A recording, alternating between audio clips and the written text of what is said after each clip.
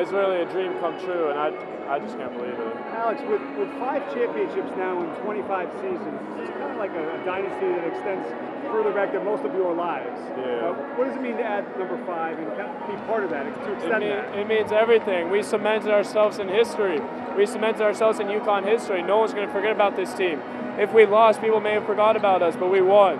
And we won, and no one can take this away from anyone.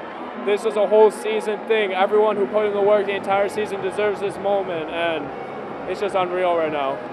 Alex, when your head hits the pillow tonight, what like moment, what smell, what reaction, what visual will come to mind? I don't even know if I'm gonna be able to fall asleep, honestly. So I'm gonna be in shock. I'll probably just be crying in my bed, honestly, just tears of joy, and like we did it, and yeah, just we did it. How did what you were expecting match, compared to reality? Was it what you expected? Was it better than you expected? It's way better than I expected.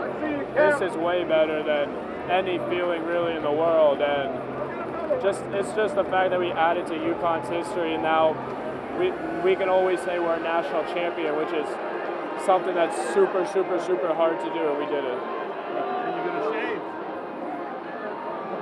I'm thinking Wednesday. Well, the day after we fly back, I might shave, but it's got to be a fresh start for a new year.